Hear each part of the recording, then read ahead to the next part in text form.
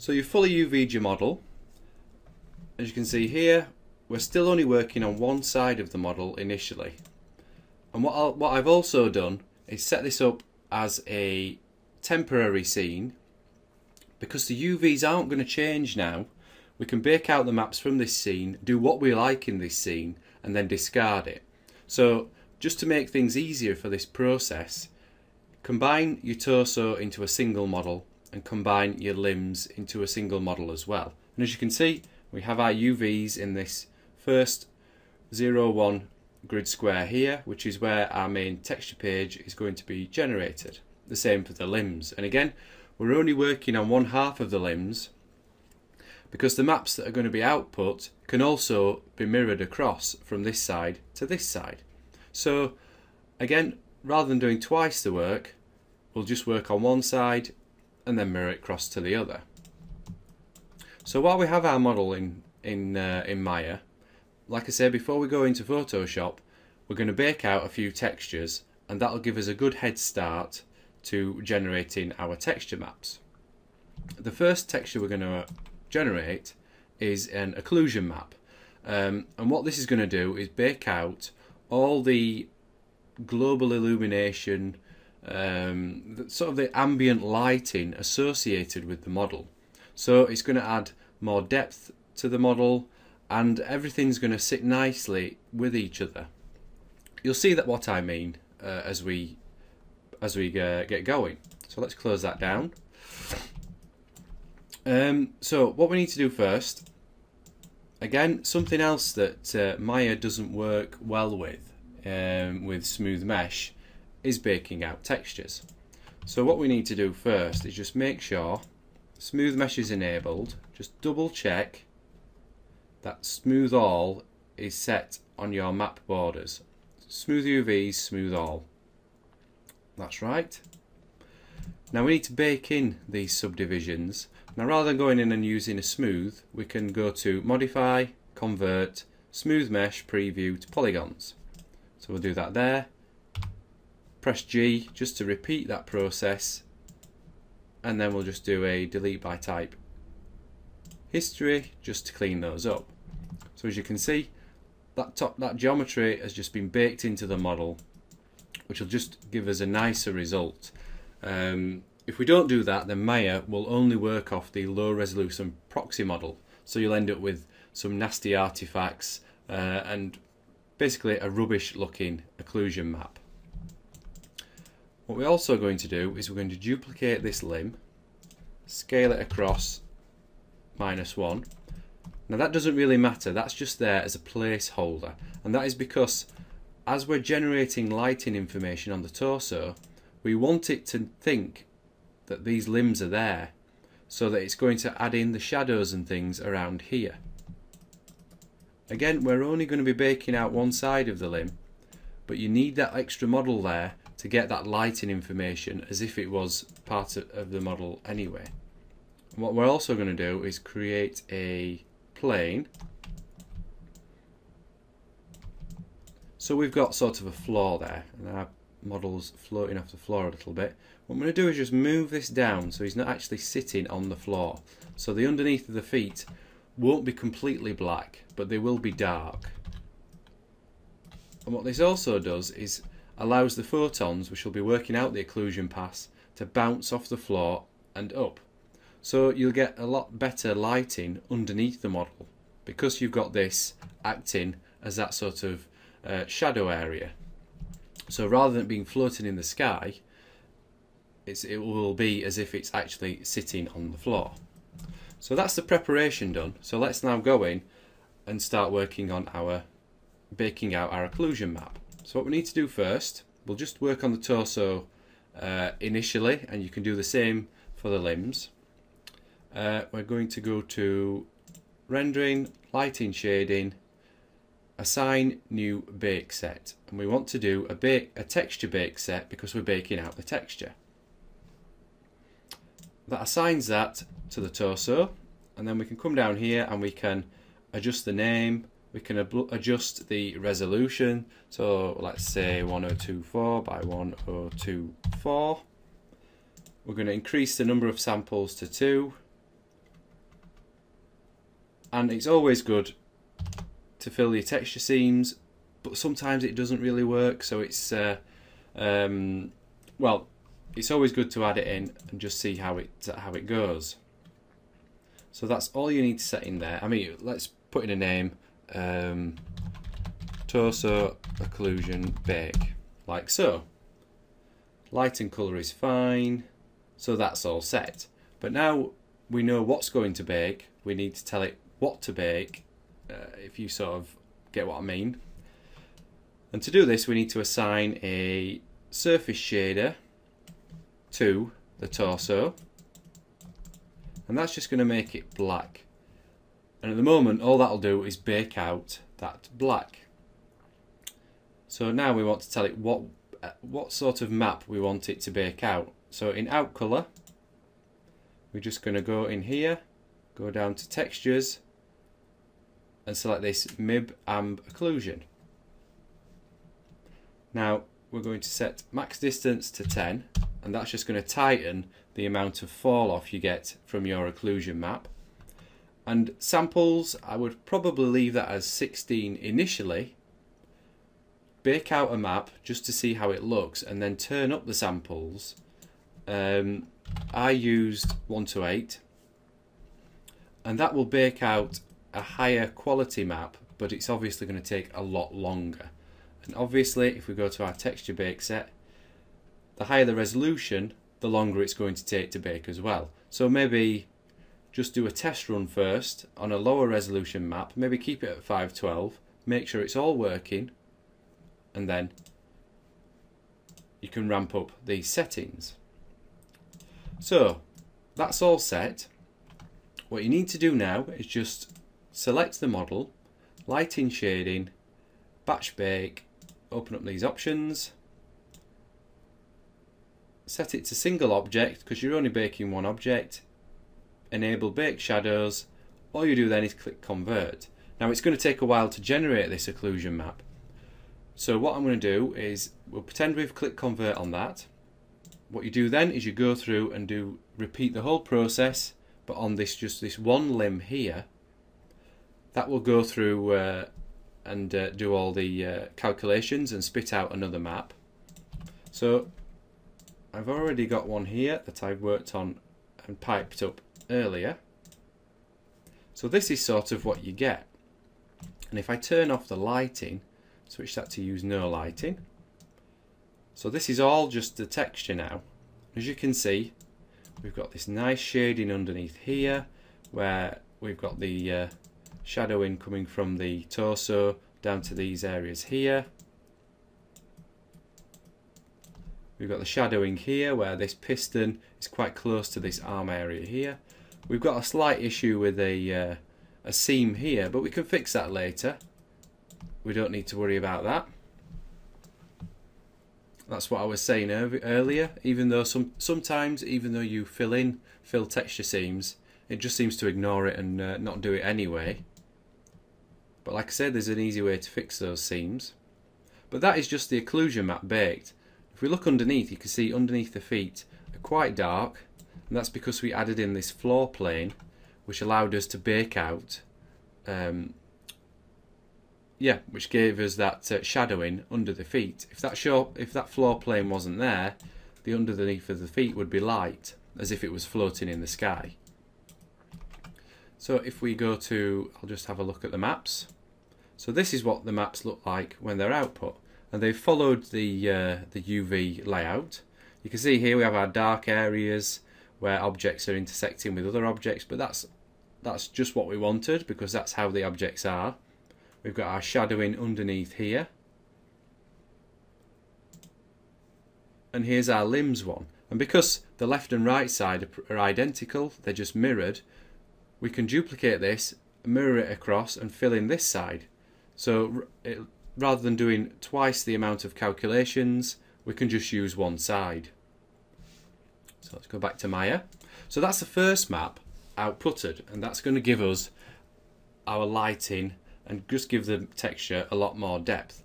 And it didn't take long to set up and output, and it's just going to give you texture. It's just going to give it a lot more life. So the next one we're going to look at is creating a basic diffuse pass. And all we do for this, if I just hide that, let's just delete that floor because we no longer want it. Now I'm just going to turn this on. All this is our basic model again, but we've just gone through and added basic shaders. Now if we just look at the shaders, all it is a basic basic Phong, sorry. You could have a Lambert, but all it is a yellow Phong. The glass is a blue Phong.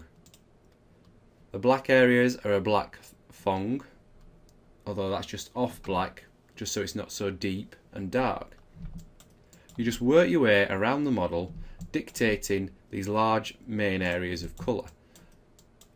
And what's good about doing it this way is these areas of model in here, you can assign per polygon different shades of colour or different colours, and those will be baked out as well, like we have with the feet here. This bit's grey, this bit's yellow, so it's just working with those polygons, just dictating those main colours. So once you've got your colours set, again we need to bake those out. So what I'm going to do is I'm going to bring back the model that we used for our occlusion map. Let's just see what materials applied to that. It's just load of base material just to fix that back to where it was before. So this time you need a model that you're going to bake from, which will be the model that's got all our colour information on, and we need a model we're going to bake to. So we'll use this model as the model, sort of our destination model, and this is going to be our source model. And again we're going to bake in those smooth mesh subdivisions. So modify, convert, smooth mesh preview to polygons, modify, or just press G just to repeat the last command, delete by type history. So we have our colour version and we have our version that we're baking onto. So let's go to lighting shading, transfer maps for this one. Just move that over there. So in this window here, we can basically transfer various different bits of information between models. So you can generate normal maps, so you can use this to generate a normal map from a high resolution model to a low resolution model. They don't have to be the same model, the same resolution. We're just using it for this because all we're going to do is bake out a diffuse map. So we'll set that there. We'll just set a temporary name. So loader torso diffuse bake, like so. So you specify the map that's going to be baked out, like so. So this we know is going to be our target mesh. Let's just move that out of the way for a second. It's loading our colour model. Select this, and this is going to be our source mesh. So click on there, move that over. Let's just bring back our destination model again. So this is what's going to be baked onto. Let's just isolate this. This procedure can be repeated exactly the same for the limbs. Let's just scroll down. Again, you can set your map width, map height, transfer in world space is fine, filter size. Again, fill texture seams if you want to. So again, like we did with the occlusion map, it's always worth running a preview just to see how it's going to look before you increase your map size and your sampling quality. So let's just do a quick bake now and see how this looks. We want it to connect to a new shader as well. So that shouldn't take too long. And there, that has output a texture. So we're not looking at the polygons which are coloured now. We're actually looking at the texture, which which has been baked from the colour model and applied to this. Now remember, this is only a 256 by 256 map, so we are going to get issues like this, but in general that worked quite well. So all we need to do now is just turn up our map width and height, maybe 1024 by 1024, and increase our sampling quality if we want to get a nicer bake. So maybe set it to medium or high. Now obviously that's going to take a lot longer to do, so what I'm going to do is I'm going to, again, let's just turn off isolate selected. Here's one which we've done previously, and if we go back to our image viewer, so this is the diffuse map which was exported for the torso, and this is the one for the limbs, and again it's exactly the same. We're just going to mirror it in Photoshop and we've got both sides done.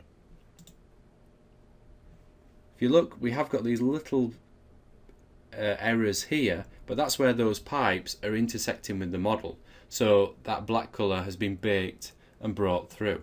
If I zoom in, you can see there, but they're just very, very minor issues, and if you think about it, they're going to be covered by the pipes anyway, so nobody's really going to see them.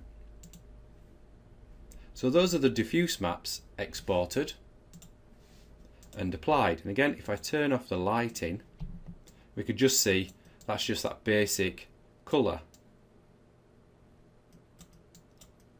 Again, we've got this slight issue with the seam here, but we're going to fix that next, so that's not an issue. So now we have our occlusion and we have our diffuse. Those two maps are really going to help us kickstart our texturing.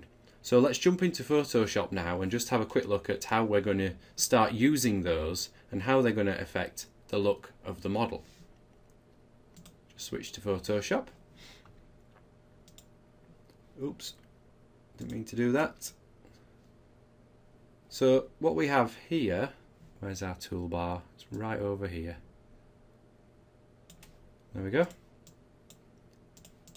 What we have here is our diffuse. Just zoom that back out.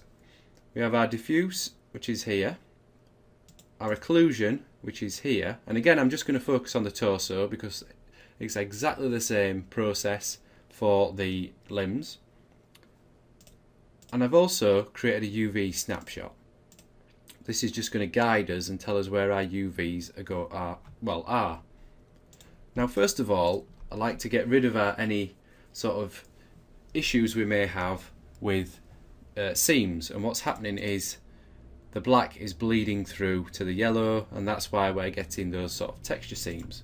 So let's just duplicate that background colour there. What we need to do first is just strip these down so there's nothing apart from the main material, the main texture that we need. Now what we could do is just set our tolerance to 0, turn off anti-aliasing, turn off contagious, and just see how that selection works. And that should just select that black background colour and nothing else, and it has, which has worked quite well. What I'm going to do now is just select, modify, expand that by 2 pixels. Now depending on the size of the map, you may only want to expand by 1 pixel. So what I'm going to do is select so for the diffuse, I'm just going to delete that, go up to the occlusion and delete that. So as you can see, the areas which aren't actually textured are now transparent. So now I'm just going to fill those in. I'm just going to go to Filter, Flaming Pair. Now this is something that you can download online. They're absolutely free. There's lots of other plugins that come with this package, but I really like these because they're just perfect for fixing texture seams. And rather than just doing it at the beginning like we are now, I always do it right at the very end when I finish the texture, just to double check and make sure there's no seams. So Flaming Pair, and these solidifies will work slightly differently, but I'm just going to do Solidify A, like so. Just let it work its magic. As you can see, what it's done is it's bleeded, it's sort of taken the edge pixels and sort of bled them into each other. Let's just image adjust. Let's just invert that, turn that to multiply, and then we can see through our UV. Let's just zoom in a little bit here, just so we can see. So as you can see here, this grey has now been bled out to the black. The black has bled out to the yellow. And we can do the same for the occlusion map. Filter, flaming pair, solidify A. And there, that has just softened the edges of that occlusion map as well. So that's a good way to fix texture seams. So let's just zoom out again. I'm just going to move this a little bit over here, just very slightly, just so we can see the full map. So now we have those, we need to sort of think about how we're going to blend these together. So I'm just going to duplicate the occlusion map. The first one I'm going to set to multiply and reduce the opacity to 50%. Oops. Let's move that back over so you can see. Like so. The next one, I'm going to set this one to soft light. And again, I'm going to reduce that to 50%. And as you can see, what we've got now is the occlusion. Let's just show you those two separately. So this is soft light, and it's almost giving you a burnt out colour, but it's giving you this lighting as well, and also darkening those areas. You could use overlay if you want it a little bit stronger, but it's entirely up to you. So soft light, overlay. We'll leave it at soft light for now because we're going to use this next layer set to multiply, and that's just going to darken those darker areas, those sort of shadowy areas a little bit more. So there, a few simple steps, and we've basically got the starting blocks for our texture. We can save this out now, and then we can just continue to work on top of this and add in more details and start to work in our grain and our dirt and our rust and things like that. So let's just switch back to Maya, sorry. And here we have the combined version. And as you can see, those texture seams have gone. There's a slight one there, but that could be just because Maya's viewport is reducing the texture size, so you're getting a little bit of bleed through there. We've got a seam here, but remember, this is the very early stages of this texture. We could always touch those up in Photoshop and fix them anyway. So if I just compare, this is before, this is the diffuse, and this is the diffuse and the occlusion map combined. So as you can see, we've got a lot more depth to this, and it looks a lot more solid. So with that done, the next stages are now to just focus purely on the textures and just go straight into Photoshop and just start building up the details and the dirt and the rust. Let's just turn on default lighting. Just see the difference between just the diffuse, and it still looks quite flat, whereas that it's just got that extra bit of depth. Let's just see if we can have both in the scene at the same time. Compare like this. So here we go, just the diffuse, and then the diffuse with the ambient occlusion applied to it. So I'm going to leave things there. We've explored baking out your various maps and applying them in Photoshop, multiplying them, layering them up, and also fixing some of the texture seams using that flaming pair plugin. So that's it for this video. In the next video we will start to explore and working more on our textures and adding in the dirt and the rust and the worn away edges.